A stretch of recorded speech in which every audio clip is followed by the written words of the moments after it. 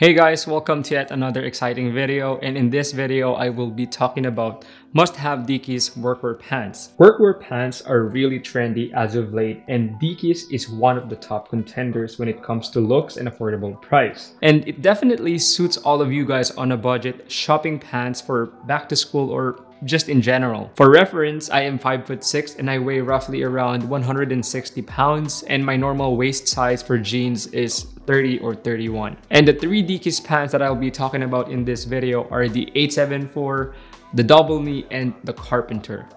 Let's start off with the Dickies 874. I got this in a size 32 by 30. I upsized because I prefer to have the pants loose on my thighs.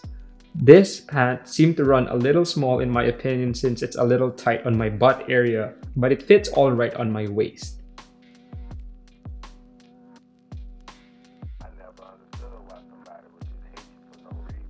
I can definitely get away with a size 32, but if I had to get another pair, I will go for a size 33. The build quality of these pants are really nice. It is made out of 65% polyester and 35% cotton. It is very durable and will definitely last a while, especially if you were to only use it casually.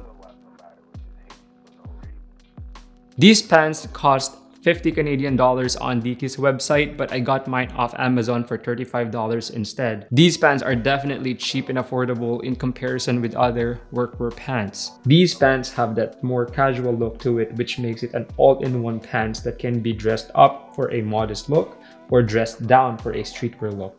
It is definitely an all-around pants and a bang for your buck.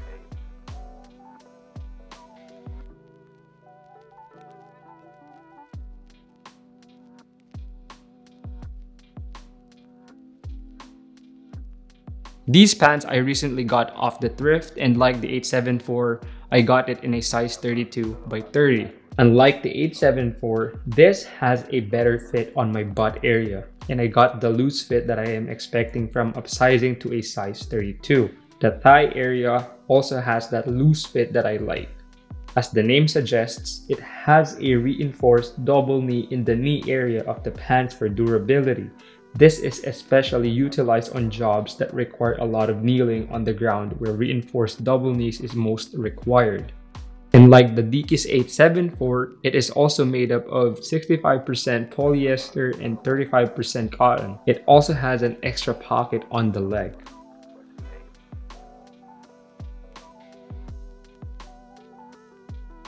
This pair of pants is $50 on the Dickies website like the 874, but on Amazon, the prices can range from $35 to $53 depending on the color, but I got mine for $10 instead since it was from the thrift like I said earlier. These pants in my opinion are relatively more suited to streetwear outfits. If anything, I think these pants look good with skateboarding outfits, but there's a ton of ways this can be styled for sure.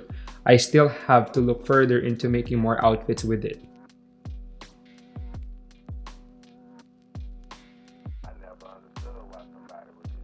This pair of pants I got off from Grail, and like the two previous pants, I got this in a size 32 by 30. The fit is definitely what I wanted. The fit is the same as the double knee pants, but in comparison with my Carpenter pants, the size 32 on this Dickies Carpenter pants is tighter compared to the size 32 on the Carhartt because I still wear a belt on my Carhartt while I wear no belt on this one. This pair has a relaxed fit with a straight leg and 5 pockets. It is made up of 11.5 ounce of denim, 63% cotton, 35% polyester, and 2% lycra.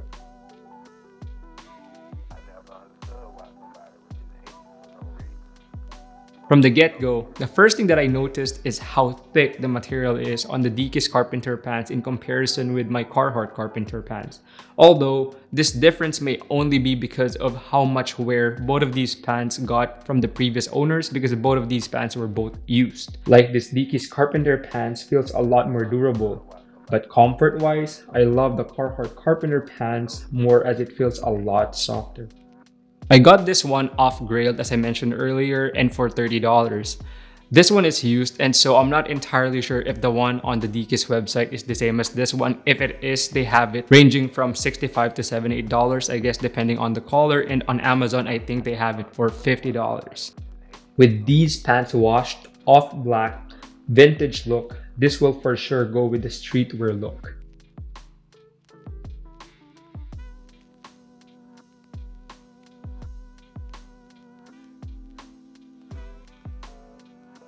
You can never go wrong with these pants, and in my opinion, this is probably your best option if you're actually after that streetwear look, which is really trendy right now, because it achieves two things.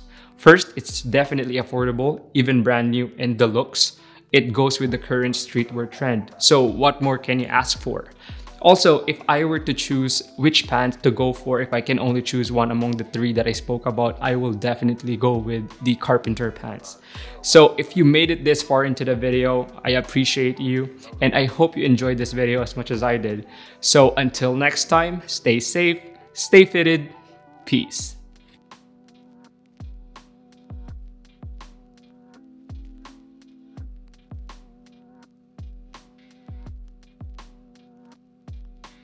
I never understood why somebody